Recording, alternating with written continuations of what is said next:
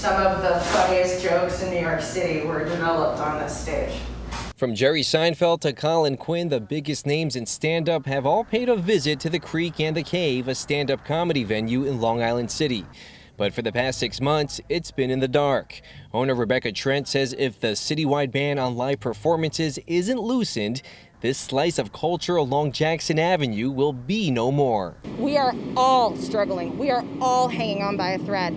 And for the governor to act like we aren't is absolutely insane. Trent, just one of many small business owners in Queens making a plea for help. She, along with elected officials and advocates from the borough, led a call for action to save their livelihoods before it's too late. It's pretty clear at this point Washington is not coming to our rescue, at least not this version of Washington. Who amongst us has 6 months of rent to front while they sit by and do nothing with no lifeline? What they want is rent relief.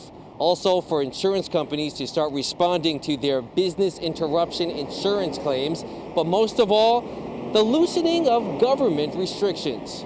Oh, this was our season. Like the restrictions that have kept businesses like the Chocolate Factory Theater, a nonprofit performing arts venue in LIC, frozen in time. Do you think we're going to wake up when this is over and all of a sudden, oh, please put on those performances? There's a backlog of stuff that was canceled.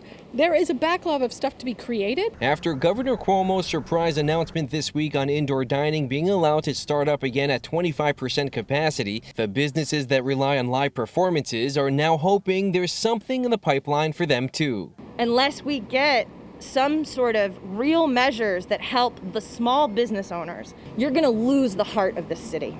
In Long Island City, I'm Andrew Ramos, Pix 11 News.